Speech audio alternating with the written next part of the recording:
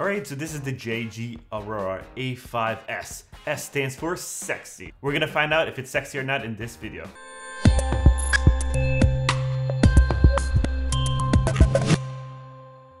JGAURORA released the F5. This is the predecessor to the A5S. S stands for special, and it's special because it has a few upgrades that we're going to talk about. Alright guys, so this is the printer right here, and it's a pretty massive printer. It's got a build volume of 305 by 320. It's got a really nice big heated bed. Its accuracy goes up to 0.2 millimeter height. It's got a massive responsive touchscreen.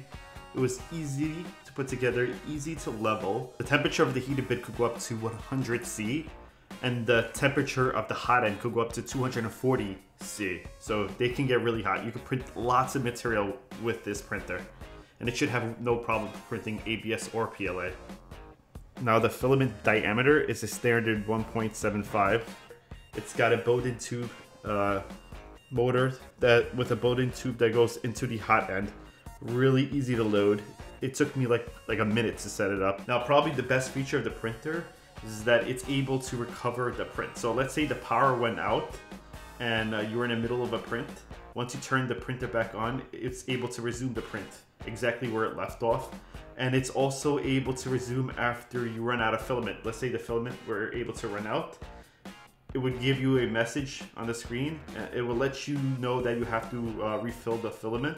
Once you refill the filament, it would continue exactly where you left off the print. Alright, so let's find out what came in the box. Alright guys, so now we're gonna unbox the JGAURORA A5S. Got the box here. I ripped off my address and name there. So let's open her up. Alright, so this is what's in the box. There's a styrofoam thing. It says JGAURORA on it. It's got this big barcode on here. Let's cut this tape right off. Alright, so this is what's in the box. Got this instructional manual here. We got the sample spool of filament, yellow. Some warning tips. Alright, so remove the heated bed. This is the other part of the 3D printer, which is like the base and the hot end and all that stuff. Alright, so this is the tower with the hot end. It's also a base. Looks pretty sturdy. Alright, so this is the base and the hot end. It's wrapped pretty good. This is the front with the LCD display. Now we're gonna put this bad boy together.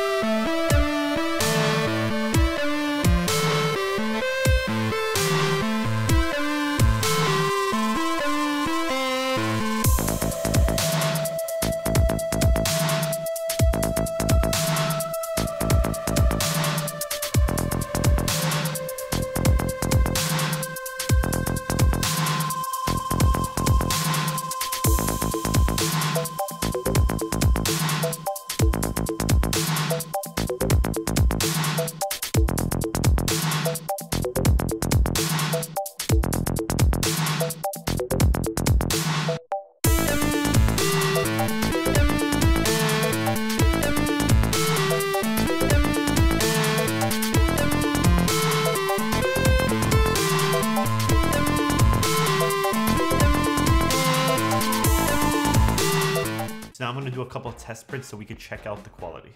Alright, so this is one of the first things that I 3D printed. It's a cube that has the name Sophia printed onto it. Came out really well. The layer height's pretty good. And it took about like 20 minutes to print. Very nice. And this is the masterpiece right here. This is a 3D print that took me like 6 hours to actually 3D print.